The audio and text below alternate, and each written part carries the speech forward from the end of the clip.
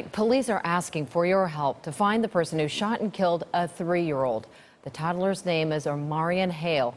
He was shot in his own bed. The bullets came from outside of his house shortly after 10 o'clock this morning near 67th and Walrun Avenue in Kansas City, Missouri. That is where we find 41 Action News reporter Brian Abel.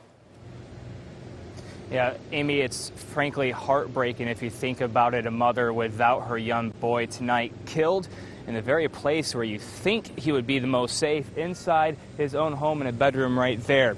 It's quiet here now in the neighborhood. Police, not too long ago, just a handful of minutes ago, left the scene here. They will continue their investigative work, but quiet is what police are saying this neighborhood cannot be if they want the boy's murder solved and the violence to stop. We need someone to step up and speak up immediately.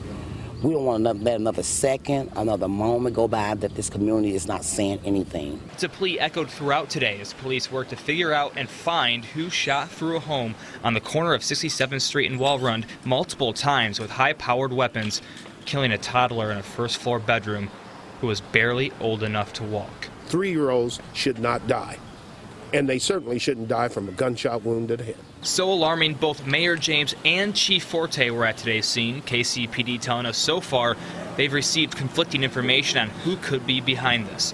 They don't have a suspect. Mayor James saying this has to stop. Imagine being a young mother of several children and losing your 3-year-old on a Sunday morning for no apparent reason. It wasn't like it was a car wreck.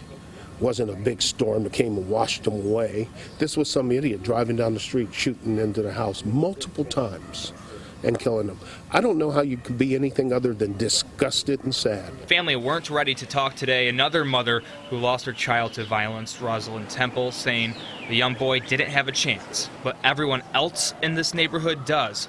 A chance for peace, a chance to have a safe neighborhood, but only the people living here can make that possible. Not by retaliating themselves, but by helping police. Get out your houses, come up, make phone calls, find out, let's get these people, whoever, 1, 2, or 3, whoever committed this violent crime, took this baby's life. We need our community help today.